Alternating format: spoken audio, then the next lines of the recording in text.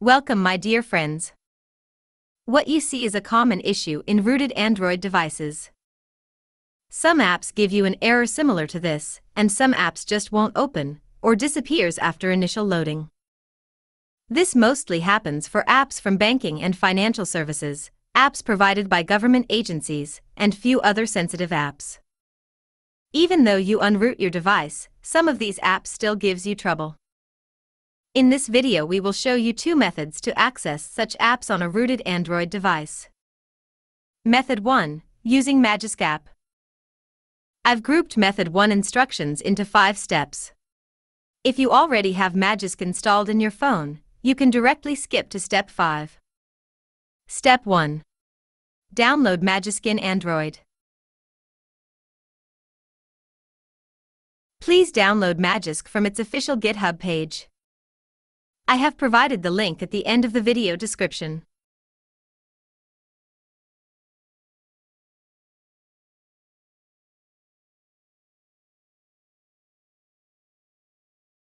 Once APK file is downloaded, open your file manager. Navigate to the default download folder. Please rename the file to change the extension from APK to zip.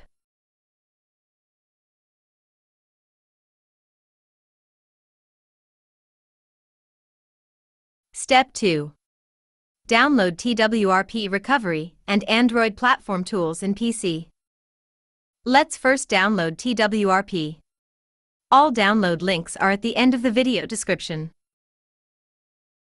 Please select device and model. Use any one of these links.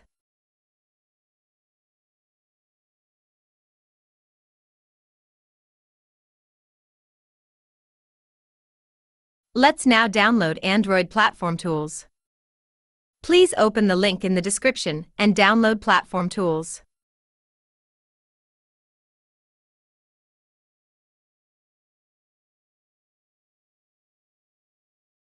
Please unzip the Platform Tools. You can also move the TWRP zip file inside Platform Tools for easy access. Let's make TWRP file name little shorter for convenience. Step 3. Fastboot to TWRP recovery. Connect Android device and PC with USB cable. Please enable developer options.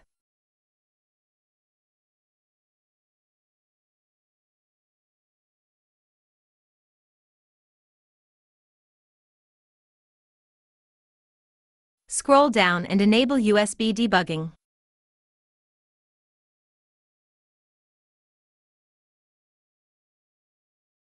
Please open Platform Tools folder. Press Shift key and right-click on blank space. Now choose Open PowerShell window here. Go to Command Prompt. Check if ADB connection is established successfully. You will see a prompt in your phone. Please quickly select this checkbox and allow. On successful ADB connection, you should get similar message. If you see unauthorized, then you should allow ADB in phone and retry the same command.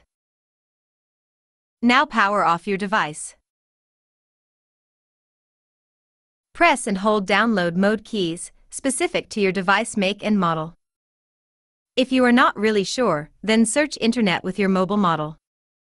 For my device, it is volume down plus power. I have to press and hold these two buttons until I get into download mode.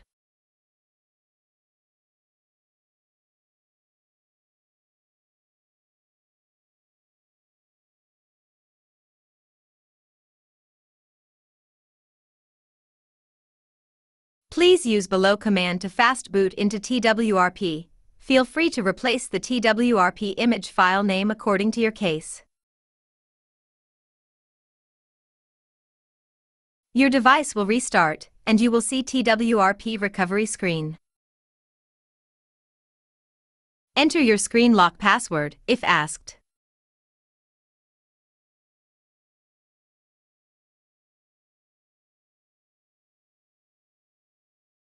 Step 4.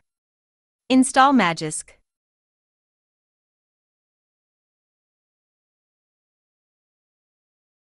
Select Install. Please navigate to the path where you have Magisk zip file. If at all you have not yet downloaded Magisk to your Android device, then you can download it from GitHub webpage in your PC. Place it inside Platform Tools folder, rename the APK as zip, and push it using adb push command, as I'm doing now. Navigate and open Magisk zip file. Please swipe to complete the installation process.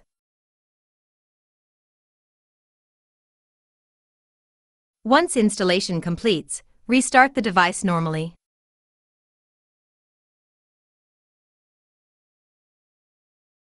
Step 5. Hide root access. Open Magisk. Select Settings at top right corner. Click on Hide the Magisk app. Type in the name that you wish. Henceforth, Magisk will appear in this new name in your app drawer. Enable Magisk Hide.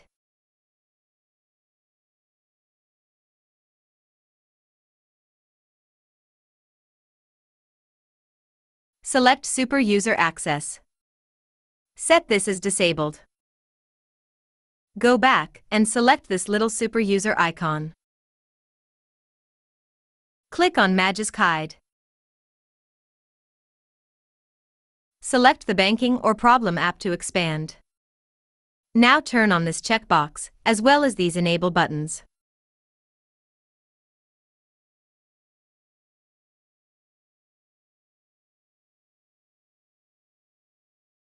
We are almost done. If the banking or problem app is already open, please close it completely. And freshly open the banking or problem app from the app drawer. Hopefully it should work fine. If you still face issues, please close the app. Go to App Settings and clear cache and data. Method 2. Using any private workspace apps. Download any app that can create an isolated private workspace within your device. For this demo, let me use an app called Multi-Parallel.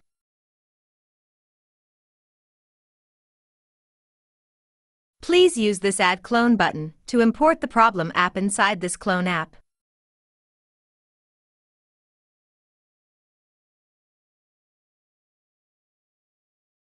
Once imported, please go ahead and launch.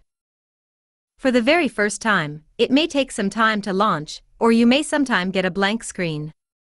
If that happens to you, please try to relaunch the app inside the isolated area a couple of times. I hope this video helped you. If you have any questions, please add your comments below. I'll respond to you. Please like and subscribe if you haven't done already. Thank you so much for watching.